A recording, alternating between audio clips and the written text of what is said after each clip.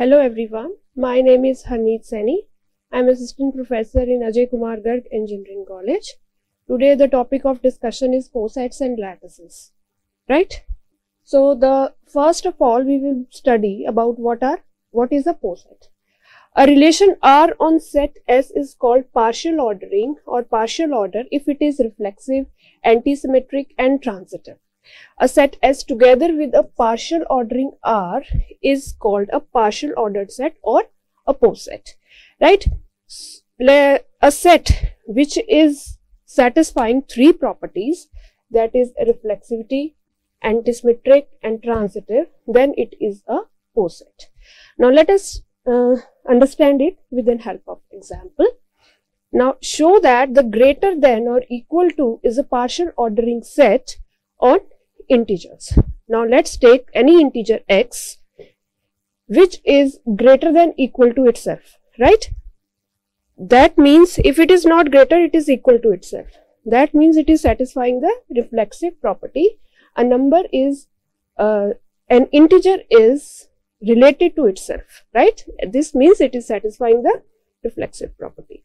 Then with antisymmetric property, if x is greater than equal to y and y is greater than equal to x, this can only be possible if x is equal to y, according to the property of antisymmetry.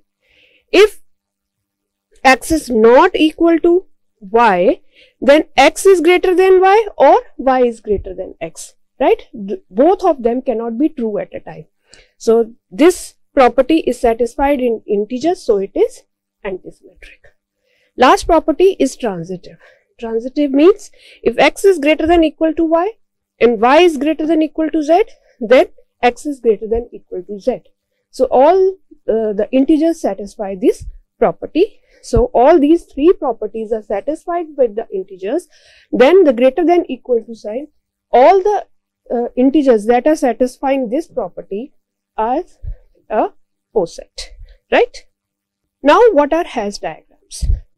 Now hash diagram is a diagrammatical method to represent a poset, right? A hash diagram of a poset S is a diagram whose vertices, these vertices represent the elements of S. These elements of S are represented with the help of vertices, right? And if Y is an immediate successor of X in S, then an edge is or a line is drawn directed from X to Y. Like if 2 is related to 4, then there is a edge drawn in between these two vertices. Sometimes instead of drawing a line directed from X to Y, we take Y at a higher level than X and join X and Y by a straight line, right? So if in this diagram, if 2 and 4, there is a line between 2 and 4 is upper to 2, that means 2 is related to 4, right? Not 4 related to 2, it means 2 is related to 4. It is antisymmetric. If 2 is related to 4, 4 is not related to 2. 2 is related to 4 means there is a relation between 2 and 4, right? Now, how to draw a, let's take an example, how to draw an hash diagram of this, which the operation is divides. Now, let's start from the first element. First element is 1. 1 we will keep in the bottom. We will start from 1, right? Next element is 2. Now, 1 divides 2. So, we draw an edge from 1 to 2. Then comes 3. 2 doesn't divide 3. So, we will, these two elements are incomparable now. We will keep 3 here only, not above 2. Now, 1 divides 3. So, we made a line between 1 and 3. The next element is 4. 2 divides 4, 1 divides 4, then 4 we make it here. But 3 doesn't divide 4, so we will not make any line between 3 and 4. Next is 6. 6 is divided by 3, 1, right, and 2 also. Then we will make an edge between 1 and 6, an indirect edge from 1 to 3 and 3 to 6.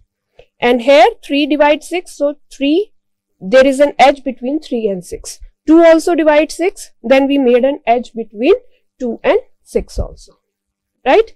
Next element is 8. Now 8 is divided by 4 also, 2 also, 1 also, right? Then we created an vertex here 8. We joined 4 here. Now 2 is connected to 8 through 4. 1 is connected to 8 through 2 and 4, right? Now these elements are not connected to 8 because these elements do not divide 8. Next element is 12. Now 12 is divided by 6 also, 3 also, 1 also, 2 also, 4 also, right? Then we connect 6 to 12, 3 to 12 through 6, 1 to 12 through 3 and 6, and 2 to 12 through 2, 6 and 12, 4 we connected directly to 12. This diagram shows that this is a reflexive also, antisymmetric also, and transitive also. How? See, every element, every vertex is connected to itself means it is a reflexive. There is no need to draw a loop here. Then it is transitive also. See, if 1 is related to 3, 3 is related to 6 and 1 is related to 6. Then means we have no need to draw a line from 1 to 6. Then it is antisymmetry because the height shows the direction of the hash diagram. We cannot see the relation downwards, right? Now the maximal and minimal elements in the hash diagram or in a poset we can say. Now maximal element is the elements which are the highest in the hash diagrams, means there is no parent node on that for that nodes. Now see here, an element A belongs to S is maximal in the poset S if there is no B such that A is less than B, means A is below and B is above, and no such B exists, then A is a maximal element. Now in this diagram you can see that above 8 there is no number and above 12 there is no number. So 8 and 12 are the maximal elements here, right? Similarly, for the minimal element, there should be no child node for that particular vertex. For example, 1. Now 1 has the upper nodes. There are no lower nodes to 1. So that means it is the below one. It has no child, so that means it is a minimal element. Greatest element is one of the maximal elements which is connected to all the elements in the poset. Now you see here, we have two maximal elements, 8 and 12. But 8 is not connected to 12 and 12 is not connected to 8. So we cannot choose any greatest element in this. That means greatest element does not exist. Because these two are incomparable, we cannot decide whether 8 is above or 12 is above, right? That means it does not exist. Now the least element also, it should be at the lowest, means it should not have any child node, and secondly, it should be connected to all. Now we find 1. 1 is connected to 2, 1 is connected to 3, connected to 4, connected to 6, connected to 8 and connected to 12. That means 1 is connected to all the elements and plus it is the lowest element, means it is at the bottom with no child node. So 1 is the least element here and also the minimal element, right? Let's take one more example. We will take this, consider this figure now. We have to calculate first the maximal elements. We have to find those nodes which are not having any parent node. We are having one node like this, L, which doesn't have any parent node above that, right? So that means it is a maximal element. Minimal elements, we have to find those elements which do not have a child node below that. They are A, B, C, D, right? They are not having any child nodes. That means these all are the minimal elements. Now the greatest element, this is L, and it should be connected to all the elements. Let's check. It is connected to J, H, E, A with this H, right? It is connected to K, I, F, B and C through this path. Then K, I, G to G also, to D also. L is connected to all the nodes, plus it is an uppermost element and there is no parent node in this. That means this is the greatest element. But here we have 4 minimal elements, but all these elements are incomparable to each other and are not connected to each other. This means we cannot decide which is the lower one, and so the least element is 5, means it doesn't exist, right? Next example, let's consider this figure. Now the maximal elements means we have to find the elements with no parent node. See here, D, C, B, A. There is no upper node to that, right? So that means all these 4 elements are the maximal elements. Now minimal elements also, node which is a child node. F is not having any child, G is also not having, H is also not having, and I is also not having. So these are the minimal elements in this diagram. Now, greatest element, out of these elements, we have to decide which is the greatest element. Now, we have 4 maximals, but they are not connected to each other, they are incomparable. If we consider D, suppose, D is connected to all elements, but it is not connected to C. D is not connected to B. D is not connected to A. So that's why we cannot decide D as a greatest element. Similar is the case with the C. C is not connected to D, B and A. So it cannot be the greatest element. B, similar is the case with B and A. So the greatest element does not exist. Now we will take the least elements. Now we have 4 minimals in this, and 4 minimals are not connected to each other. So we cannot decide which is the minimum one, and they are not connected to this one. So least element also does not exist in this diagram. Now the upper bounds and the lower bounds. Let A be a subset of a poset if U is an element of S such that A is related to U for all the elements A belonging to the set, then U is called the upper bound of A.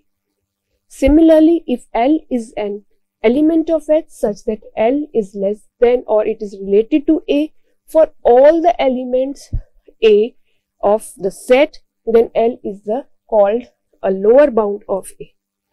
In a layman language, I will explain what is an upper bound and what is a lower bound. Now let us consider the edge, this hash diagram, and the edge 2 and 6, right? For the upper bounds, we have to see all the elements above this edge, and are related to both these elements, right? So above this edge are 4, 12 and 8. Now, we cannot take 4 number because it is not related to 6. 6 is not related to 4. We cannot take 8 because 8 is also not related to 6. Now we have 12 and 6. Both are related to 2 and 6. 6 is related to 2 and 12 is also related to 2. That means upper bounds are 6 and 12 for this particular edge, right? Now the lower bounds. For the lower bounds, we have to see the lower numbers to that edge. Now, lower are for this is 2, 1 and 3, right? But 3 is not connected to 2. So, we cannot take 3 number. So, the left out numbers are 2 and 1. 1 and 2 are the lower bounds for this particular edge, right? Now the least upper bound and the greatest lower bound. Let's read out the definition first. Let A be a subset of a poset S. An element X is called the least upper bound of A if X is an upper bound of A and X is related to Z, whenever Z is an upper bound of A, right? Let A be the subset of poset S and element X is called the greatest lower bound of A if X is the lower bound of A and Y is related to X, whenever Y is a lower bound of A. Now in layman language, if you want to understand what is the least upper bound, right? First we will find out the upper bounds, whatever the upper bounds are to that particular edge.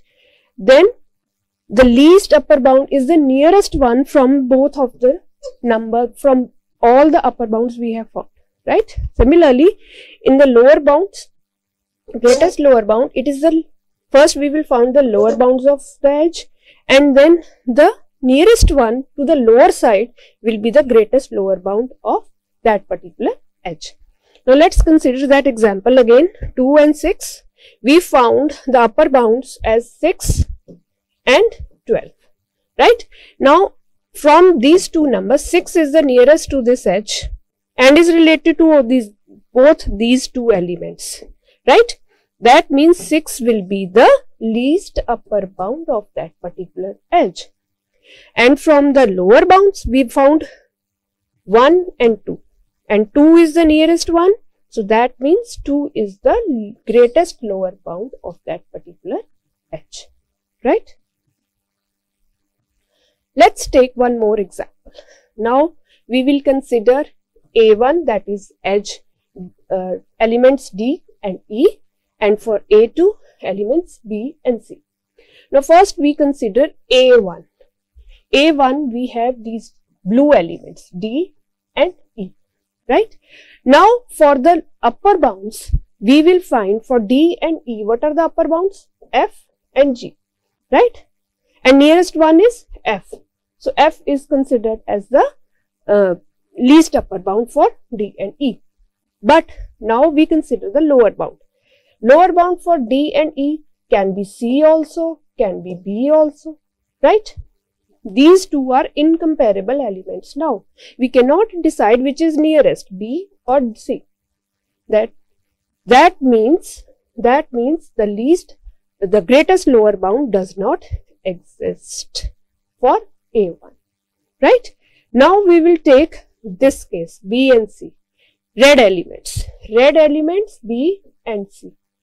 We have to see the lower bound, that is A and Z, and the closest one is A, right? That means A is the least upper bound, sorry, greatest lower bound. But in the case of upper bounds, we have upper bounds for this are D, E, F, G, and the nearest ones are D and E.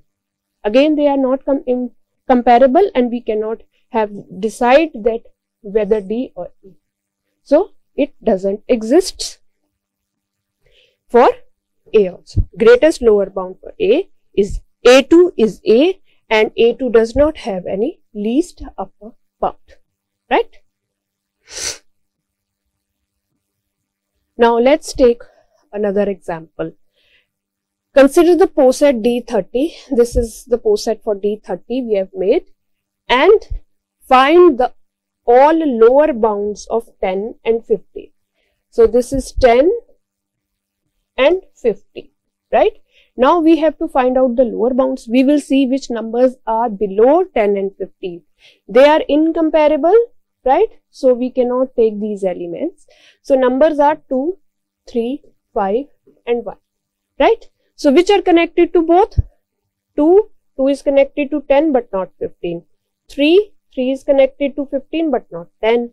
So we cannot take these ones. 1 is connected to 10 also, and 1 is connected to 15 also. So we can take 1. We take 1. And similarly 5 is connected to 10, 5 is connected to 15, so 5 is also in our selection, right? 1 and 5 will be the lower bounds for 10 and 15. Now we will see the greatest lower bound. From 10 to 15, right, we found the lower bounds 1 and 5, right? Which is the nearest one among 1 and 5? 1 is lower and 5 is in between this. So 5 is nearest to 10 to 15. Then we select 5 for it, right? Now the upper bounds of 10 and 15. The numbers which are upper to 10 and 15 are 6 and 30. right? 6 is neither related to 10, neither related to 15, so we have to leave this. Then we are left with 30 only. 10 is related to 30, 15 is also related to 30. So our selection is 30 for the upper bound, right? As we have only one upper bound and that is only the nearest one, so it is the least upper bound for 10 and 15, right? Now, this example. Here, B1 is A and B. A and B, right? The question is, we have to find the least upper bound and greatest lower bound of B1 now. Now you can see here, whenever we find out the upper bounds, least upper bounds, we have to find the first intersection of both these and the upper side. See, A and B, both are first intersecting at C, so C is the least upper bound of B1, right? But if we see the lower bounds now, these are incomparable, but their lower bounds does not exist, and there is no connection between A and B also, right? That means the lower bounds do not exist in this case. Now we take C, D, E, C, D, E, right? For the upper elements, we have F, H and G, right? And see the intersections this way, this way, this way, this way. Now, these are the first intersections both. Now, these are the least upper bounds both, but they are incomparable again, and we cannot decide which is the least upper bound, which is nearest. So, it does not exist for C, D, E. Means for B2, it does not exist, right? And the lower bounds, if we can see the lower bounds, see the first intersection is C, right? C, and that means C is the greatest lower bound for these three elements, this set, right? And the upper bound does not exist. Now we consider another example. Again, there is a set of three elements, 6, 7 and 8. There is a hash diagram showing elements 1 to 11 and their relations, right? And we have to calculate the LUB least upper bound and GLB greatest lower bound for B, that is 6, 7 and 10. 6, 7 and 10, right? Now, the first, we will see the upper side, which is the first intersection. Here is 10. All the three are intersecting at 10. That is the first intersection. That means the least upper bound is 10. But the lower bounds, first, see the first vertex that can be reached from 6, 7, 8 by upward paths is 10, right? Now the lower bounds, see the intersection. First intersection is 4, right? That means 4 is the element which is the greatest lower bound, right? Which is the nearest to these three elements. So that means 4 is the greatest lower bound. Now quickly we will do this example. We will have this figure. Now we have to calculate the lower bounds, GLB, upper bounds and LUB for DEF first. Now D, E, F. Now what is the first intersection? We cannot get the first intersection of all the three together. This G is the intersection of D and E, I is the intersection of E and F. So it does not exist, right? There are no upper bounds for this, right? If there are no upper bounds, then there is no least upper bound also. Now for the lower bounds also, again we do not have any intersection of three elements together. There is an intersection of D and F, but E is not intersecting anywhere. So that means there are no lower bounds and no greatest lower bound. Now A and C, their first intersection is H, right? That means the upper bound is H, only H, and the least upper bound is also H. But at the lower part there is no element, so no lower bounds and no greatest lower bound, right? Now we go to B and D.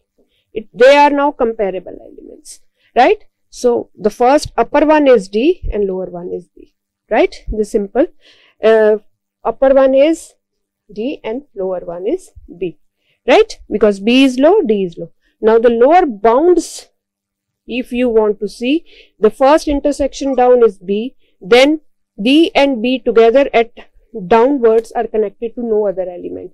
So lower bounds B, it will be B only, and greatest lower bound also B only.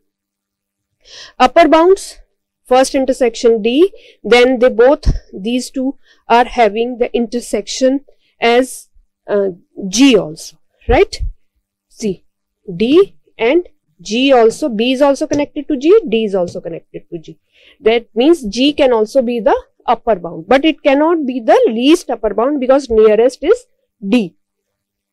D is the least upper bound, D and G are the upper bounds, right? Now we come to lattice. Lattice, before we understand lattice, we should be very much clear with least upper bounds and greatest lower bounds, right? So we have done some examples related to that. Now we are much clear about that.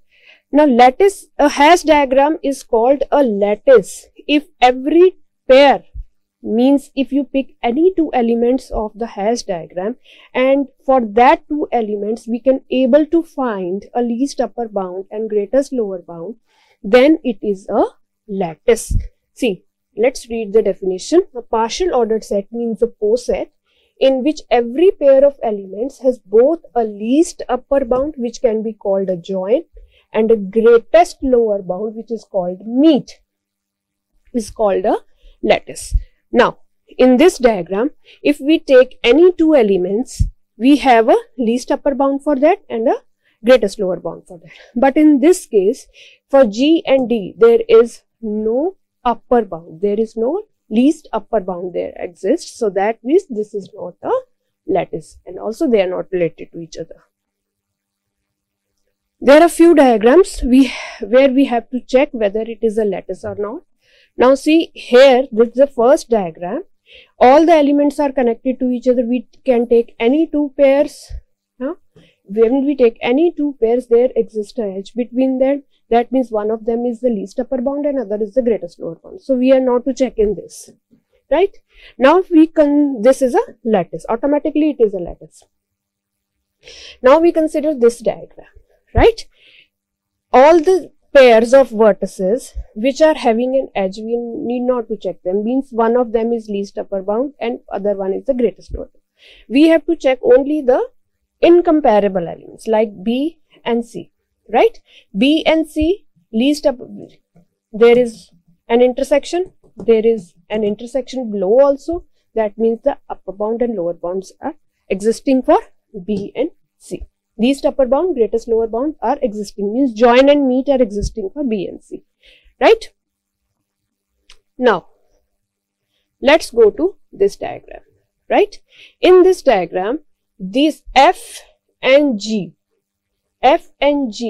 if we consider these two elements, we cannot find the least upper bound for these two elements. So there is no element upper to that which is getting the intersection. So that means this is not a lattice, right? Now, in this diagram, again there are edge existing. We have to just see B and D. B and D, we can see here, where is the intersection going? This way, this way, this way, and this way, right? And we are getting the intersection upper side, both sides. That means join and meet are existing for B and D. You can check for any two edges. You will find that join and meet are existing for all the two elements. So this is a lattice, right? Similarly here, in this also, we are having join and meet for every two elements. B and C, we can check this. See here, we are getting the first intersection here for B and C. That means E is the join of this and A is the meet of this. Similarly for this join, this is the meet for C and D, right? So this is also a lattice. Now consider this one. If we take B and C, right? There is no join for this because we are getting two intersections, right? And both are incomparable, and there is no decision between D and E, which is the join of them. So it is not a lattice.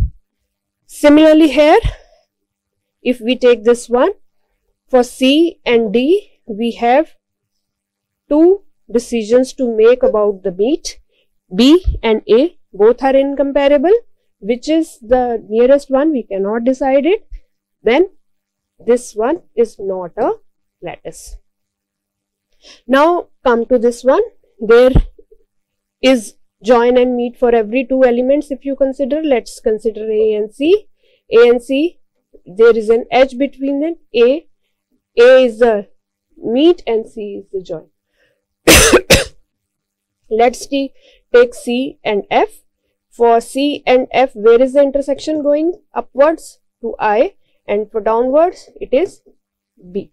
That means their join and meet are existing, and this is a lattice, right? Similarly, you can check for all other pairs of the diagram. Now the complement of an element in a bounded lattice, right? Complement is what?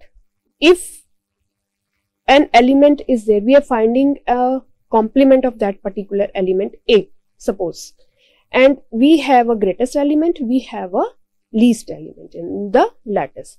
Now if for A there exists some X, with A join X we get the greatest element, and A meet X we get the lowest element, means the least element, then that X is the complement of A. Now let's understand about, read out the definition. Suppose L is the bounded lattice with greatest element and the greatest element I and least element O.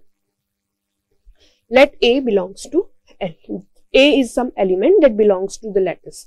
An element A dash that is belonging to lattice is called a complement of A if A join A dash is the greatest element and A meet A dash is the lowest element, right? Now there are some properties. Complement of the least element is always the greatest element. Complement of greatest element is always the least element, right? An element A in a bounded lattice need not to have a complement. There can be a case in a lattice that the complement doesn't exist for a particular element. Element A in a bounded lattice may have more than one complement. There can be a case where we have more than one complements for one particular element in a poset or a lattice. Element A in the bounded distributive lattice cannot have more than one complement. If the lattice is distributive in nature, then the element may have no complement or it may have one and only one complement, not more than one. Now, let's consider this example. Now first we will find, now from the diagram itself, F is the greatest element and J is the lowest element, right? We are representing the greatest element with I and lowest element with O, right? Now first is complement of J we have to find out. Now complement of J, now we have, it is obvious that for O it is I is for O. So these are clear, these are the greatest element and this is the lowest element. Now we will start from here, complement of A, this A. Now we have to find out the element with which we can join and we get F, right? Like for example, I, A and I, if we consider these two elements, where we get the intersection here, F. That means the join of this is the greatest element, and where we get the intersection of this and the meet of this, we got the least element. That means the complement of A is I, right? We got I. Similarly, now we check for B. For B, right? B and G, if we take B and G, if we take the intersection here, upper side, we get F. And if we take the intersection downwards, we get J, right? That means the complement of B is G. Also the same is the case with B and I also.